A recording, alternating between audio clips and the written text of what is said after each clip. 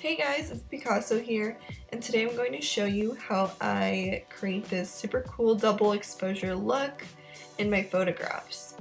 So starting off, we are just going to be doing this in Photoshop. I did not do this on camera, but you can do that, but I can show you how to do that maybe in a different video. But today I'm just going to show you how to get the same effect in Photoshop. So here's a beautiful portrait I took of my model Leanna, and typically how I like to start off this type of look, I like to find a photograph that is somewhat similar to the one I'm working on. So today I'm going to be doing this, overlaying this portrait with this one, and I kind of like how you can see the mountain going over her in this one, and you can still see the same mountain, just in different angles, but someone in the same position, just different poses, and I would like to see how these two really work together. So what I'm going to do, I'm going to drag the background, and I'm going to drop it with the portrait I'm going to be working on. So you see here now there's an image on top of the other, and typically I would just kind of make sure it fits the frame, and here you go, press enter, and so now you have two layers, right? Two different images. So what I'm going to do now, you see the opacity button here, I like to drag it down to maybe 30, 40, 50%. A little bit more, you're not going to see the image that you are doing the exposure with. So I kind of like to see a good balance of both of them into the image. So then I'd like to play with the sizing. I think it's super cool if one of the images is a little bit bigger than the other one. It really gives that cool double exposure effect, but that's just me, and you can play with this in different ways.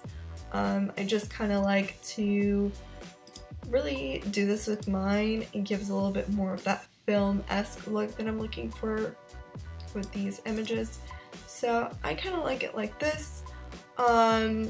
I left it at 41%. Again, you can do it as whatever percentage that you'd like. I'm gonna leave it off at 41% here. And so when it comes to then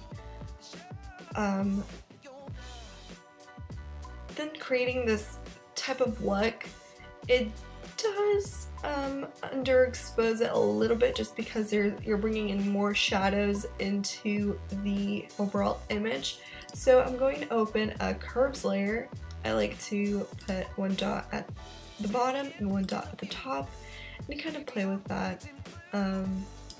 Make it a little bit lighter because it's a little dark, and I kind of like that. I kind of like this look. And again, you don't have to like over exaggerate, just a teeny tiny bit, bringing up the shadows. And so we do not stop here. I do want to add a little bit more color to this portrait. I open the color balance layer, and here I'm gonna play with a little bit of the red tones and a little bit of the yellow, because the the two images have a little bit of a tint to it. I shot these in a blue hour, was it the blue hour? Sunsetty blue hour type time of day, so I do want to bring in a little bit of those cooler tones, a little bit of a warmer tone, and I kind of like it like that. I think it's really nice. Okay, cool. And I'm not stopping here. I'm showing you guys another example of how we can yet again do this to other images. So here we are, I'm working on these two very similar images. Here's Leanna sitting in this like cute little position here in front of the mountain. So again, what I'm gonna do is, I think I'm gonna grab this one. Okay. So I'm gonna drag the background and I'm gonna drop it on top of the other image we're working on. So the image is I opened it a little bit bigger, but maybe it's just gonna turn out the way I want it to anyway, because I do like to overlap it with just extending out the other image. And so I am going to bring down the opacity here so you can see the other image from underneath.